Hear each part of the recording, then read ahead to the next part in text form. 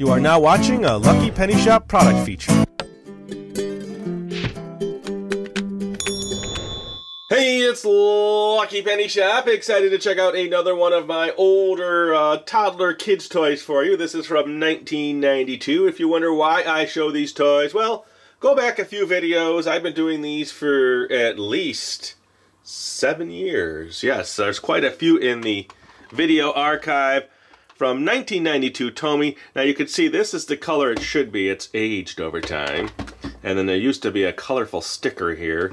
Now, it looks to be a CD player, because at the time probably CDs were very popular. And you can tell by looking at the actual discs that go in there. They are kind of like compact discs, aren't they?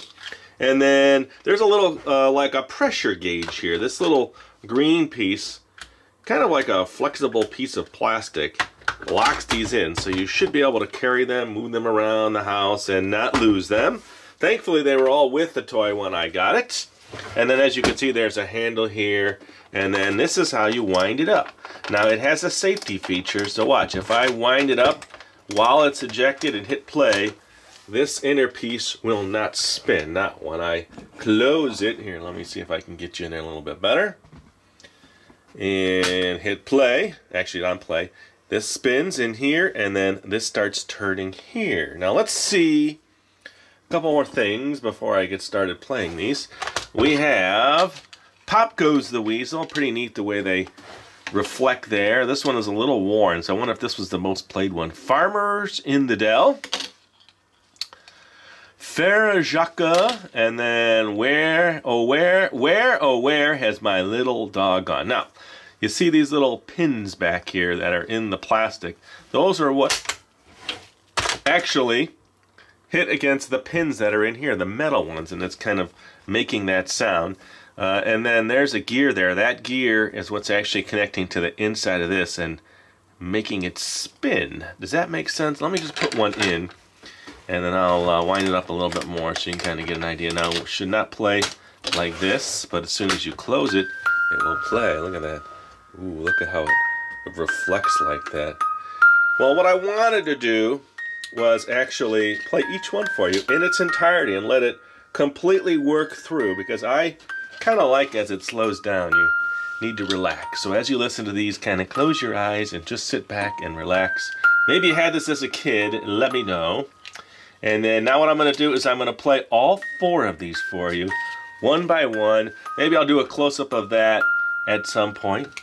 So enjoy that, and then when they're all done, I will come back and wrap it up.